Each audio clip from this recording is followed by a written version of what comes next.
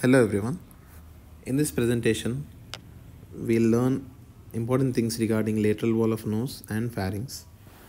Starting with the lateral wall of nose, the important things that you have to keep in mind regarding lateral wall of nose is the turbinates or the concha. So they are superior concha, middle concha and inferior concha. The superior concha is the smallest, whereas the inferior concha is the largest out of all the three concha or turbinates. This concha overlies the meatus. So the space beneath this concha is called as meatus. They are superior, middle and inferior meatus. Out of all, the inferior meatus is the largest. So the structures that drains into these meatus is very important. So here you can see starting with sphenoidal air sinus.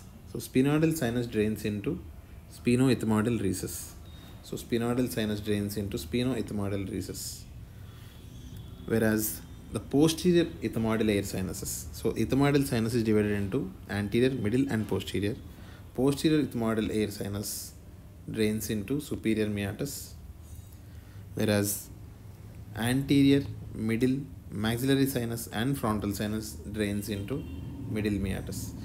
Here you need to understand an important thing. Middle meatus is divided into two, that is the structures that drains into bulla ethmoidalis and the structures that drain into hiatus semilunaris. So bulla ethmoidalis is a rounded elevation on which only middle ethmoidal air sinus drains into, whereas hiatus semilunaris is a semilunar sulcus into which maxillary sinus, anterior ethmoidal sinus and frontal sinus drain into. Whereas the structure that drains into inferior meatus is nasolacrimal duct. So nasolacrimal duct drains into inferior meatus. So this nasolacrimal duct is guarded by valve of Hasner. So it is guarded by valve of Hasner at inferior meatus. So there is something called as Kieselbach's plexus, also called as Epistaxis area. So it is the area where it is a common site of bleeding in the lateral wall of nose. So this area is located at anterior-inferior part of the nasal septum, and the arteries that are associated with Kieselbach's plexus are sphenopalatine artery, anterior ethmoidal artery, greater palatine artery and septal branch of superior labial artery. So these are the arteries that are associated with Epistaxis area, or also called as Kieselbach's area or Kieselbach's triangle. Moving on to pharynx. So pharynx is divided into three parts. The nasal part, that is nasopharynx, also called as epipharynx, which extends from the base of the skull to soft palate, as you can see in the diagram. The oral part, that is oropharynx, which extends from hard palate to hyoid bone. The laryngeal part, also called as laryngopharynx or hypopharynx, which extends from upper border of epiglottis to lower border of cricoid cartilage. So the pyriform fossa, which is also called as smuggler's pouch or smuggler's fossa, is located in the laryngopharynx.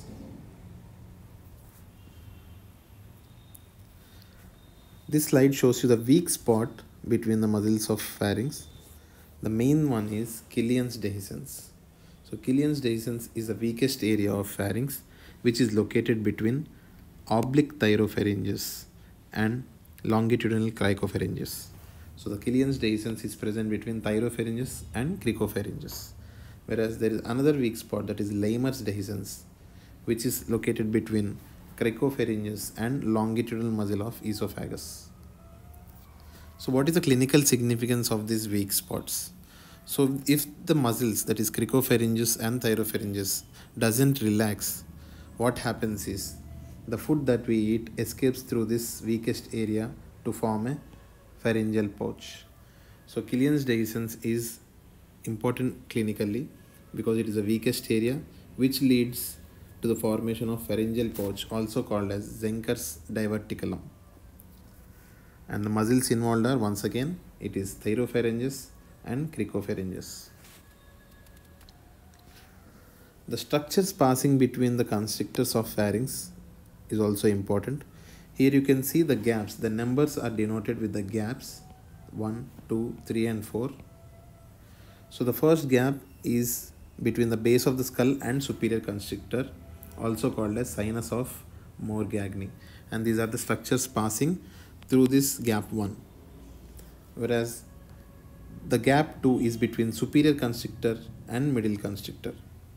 The gap 3 is between middle and inferior constrictor, whereas the last gap is between inferior constrictor and esophagus. These are the structures that are passing between the constrictors. Remember, middle constrictor is considered to be a fan shaped in muscles of pharynx. There is one more term called Passavant's ridge.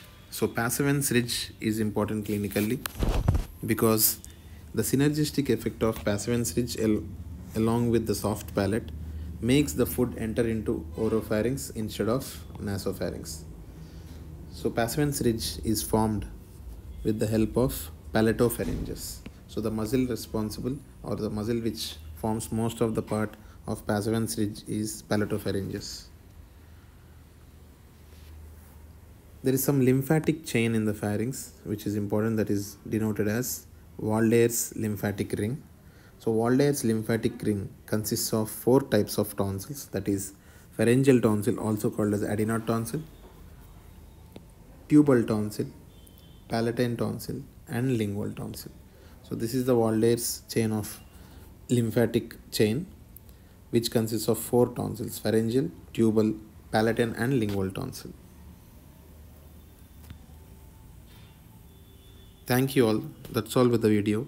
For more information, please do call to the helpline number.